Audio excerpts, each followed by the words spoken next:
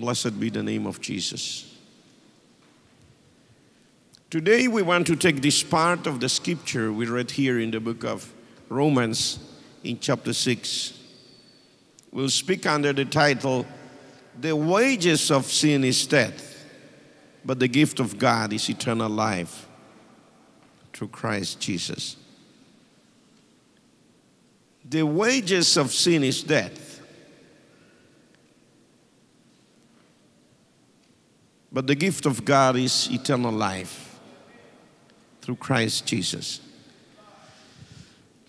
What we study in the book of Romans is just leading us to one single truth, which is so important.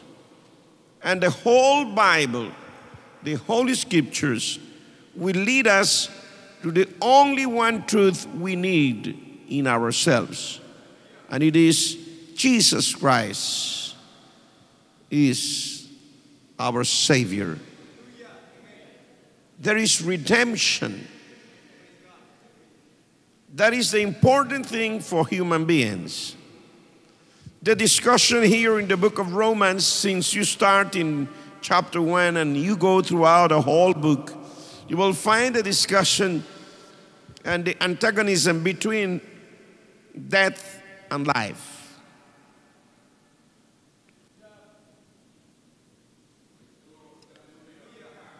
Sin and eternal life. There is always the struggle between the flesh and the spirit. What the Lord is doing here is just showing that there is always that battle between the flesh and the spirit, between evil and good. And that we as human beings, since we are in the center in this battlefield, we are the target of the enemy, but we are the aim of God. So what the Lord is showing us is, you are there, this situation is there, but there is a truth that you must know and be sure of. And it is, in Jesus Christ, there is redemption. In Jesus Christ, there is eternal life. That sin will kill people, but Jesus will give life. That is the message. Sin will kill people, will kill their spiritual life. But Jesus Christ will resurrect the person, will give life. The Lord Jesus will destroy with His power sin in ourselves. All the things that are withholding human beings from receiving the Lord's blessing, the Lord Jesus will destroy it with His great might. Mightier is Him that is in us than him that is in the world. So that truth should never depart from your heart and from your mind. Why? Because in your walk through this life, remember, we are pilgrims. We're strangers on this earth. While we walk through this life, you will find yourself facing the same struggle always. Not yesterday, not today, always. Until you finish your course down here, you will be facing the same problem. You will be facing the same situation. There is nothing else. You will have to battle while you are down here. And then you must remember the truth that must remain in your heart. In Jesus Christ is eternal life. Jesus Christ is our Redeemer. Jesus Christ is our redemption. Jesus Christ is our Lord. He is the one that gives us forgiveness. He is the one who will destroy the power of darkness.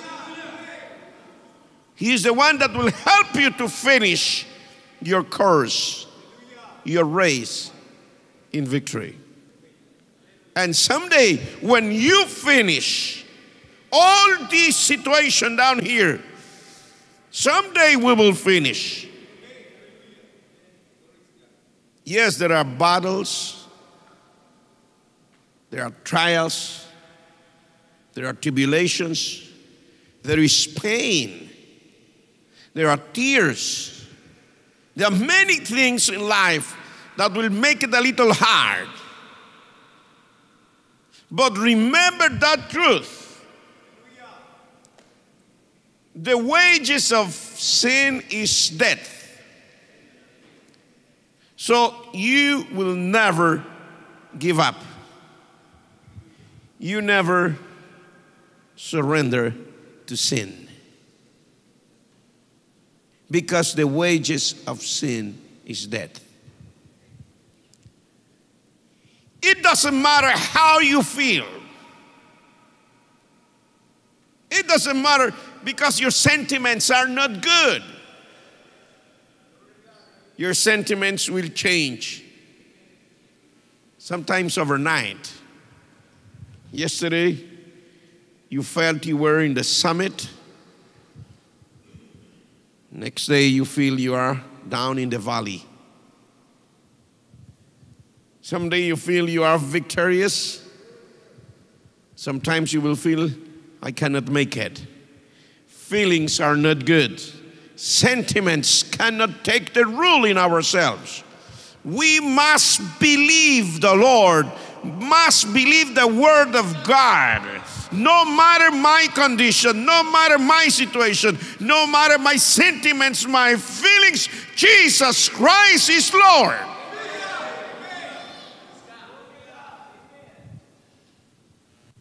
And the gift of God is eternal life in Jesus Christ. That's it. Sometimes you will have to struggle. Sometimes you will have to face the problems, the situations, battles, and the devil will come to accuse you and to tell you you are not good for anything. You cannot do it. You are not good to be a Christian. You don't have the strength you need. You don't have the moral standards you need. Many things will come across in your mind. But something must be clear for the believer. We are not saved by ourselves. Jesus Christ is our Savior. We are not slaves to sin because Jesus Christ set us free. We were, yes, in the reading we read, it says, we were servants to sin. We were past tense. We were servants to sin. We used to be slaves to sin and to the devil. We used to walk in darkness. All those things are past tense. And there was no fruit from that condition. When we were slaves to sin, when we used to walk in darkness, there was no reward. The only result of sin is what the verse we took as a title says, the wages of sin is death. When we used to be like that, when we were servants to sin, there was no reward. We were dead in our trespasses. We were dead in our sin. We couldn't do many good things. Just pain and bitterness. No hope at all. We didn't live. We just existed. There was no life. When you concede your life to sin, when you give up, when you surrender to sin, you don't live anymore. Just exist.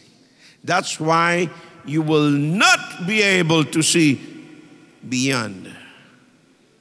Because you are not living now. And then the person will not be able to sing songs of praises unto the Lord. And the person will not be able to shout for joy into the presence of God. And some things will manifest as evidences that the person doesn't have life anymore. So that is the result of sin in the life of people. You will see this poor world as we see it today. Tears, pain, bitterness, disgrace. It's a terrible condition. But when you come to see what the Lord does, you will find yourself in a different position. It doesn't matter what the situation is. Once you may believe in the Lord, once you call Jesus to be your Lord and your Savior, once you believe the Lord and His Word, and you surrender yourself into the hands of the Most High, in spite of problems, in spite of conditions, there will be life in you. And nobody will be able to take you from the hands of the Lord. Are you with me? So the sin is terrible. Sin will destroy. Sin will kill. The person will not have joy anymore. So you will notice that even with a person which is living the Christian life, if at any time the person gives up to sin and something happens, the person will not feel joy anymore. But there is always a remedy when we are in the hands of the Lord. There is always a remedy. The remedy is the Lord. I will just read for you some of the verses, just to emphasize a little bit. It says, "But God be thanked that ye were the servants of sin, but ye have obeyed from the heart that form of doctrine which was delivered you."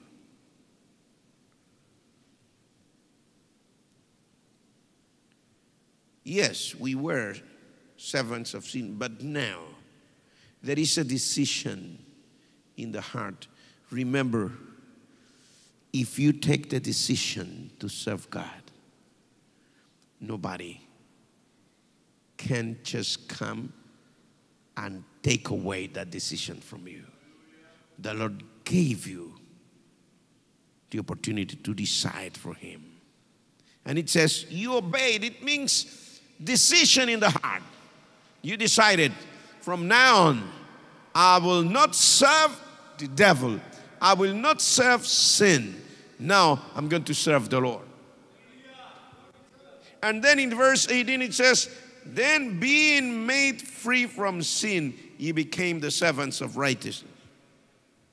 When you decide to obey the Lord, you are set free.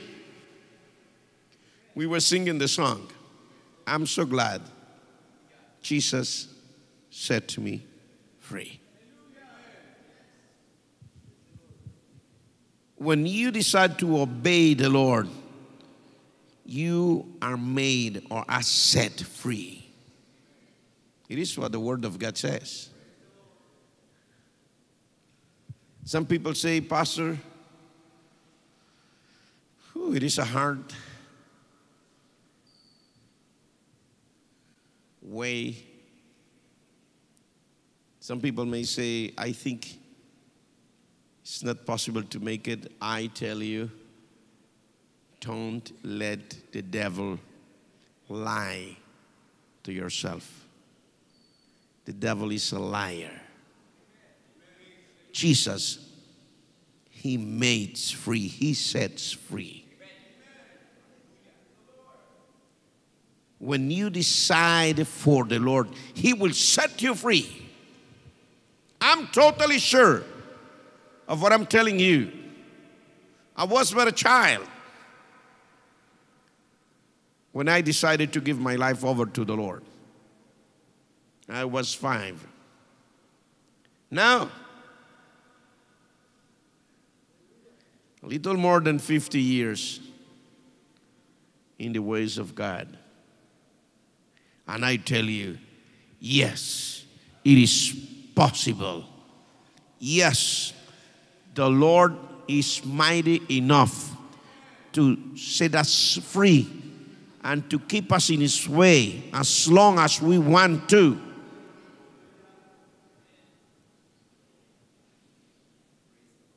Now I am not a child. I'm not a teenager. I'm not that young now. I'm an adult person. No matter what it is, the Lord is always there. He set me free. I am free, and I will finish my course according to the Word of God. So it is possible. When you see all the temptation, the enemy, sin coming across your way, you have a power to take a decision and to say, devil, no more. Sin, in the name of Jesus, I rebuke you. You have the power to do so. Because Jesus made us free from sin, and then we became the servants of righteousness. And then in verse 19, it is just saying something. Therefore, my brother, therefore, as you yielded your members servants to uncleanness and to iniquity, even so now yield your members servants to righteousness and to holiness. So it is a decision you must take. Beforehand, you used to yield your members. It means your body. You were yielding yourself to sin, to iniquity. Then it says, now take the decision to yield your members. It means yourself, your body, your spirit, your soul, your whole being. Make it servants to righteousness. Present yourself as a living sacrifice before the Lord. Surrender yourself. Take a decision. It is good and it is sweet to serve the Lord. It is good and sweet to serve the Lord. Hallelujah. Praise the Lord. Just verse 22. And I will finish because time is always running so fast. But now, being made free from sin and become servants to God, you have your fruit unto holiness. And the end is everlasting life. Listen to this. Now that you are free, and now that you are servants to God, your fruit is holiness. And the end is eternal life. So I'm just saying again. Listen. Now that you are servants to God, you live in holiness. But the end of your life is eternal life. So it means it is progressive. The fruit of your life is holiness now. But the end of your life is eternal life. Nothing will stop you from receiving that wonderful crown the Lord has promised to the one who loves Him. Once you decide to serve God, the fruit of your life now will be holiness in the name of Jesus. But at the end, You will receive the crown that the Lord has prepared for those who loved him. Amen. So today, I just want you to have this thing clear in your heart, in your mind, in your soul, in your spirit. Never give up. The wages of sin is death. Don't forget it. The wages of sin. In other words, the salary of sin is death. So if you work for sin, the salary you will receive is death.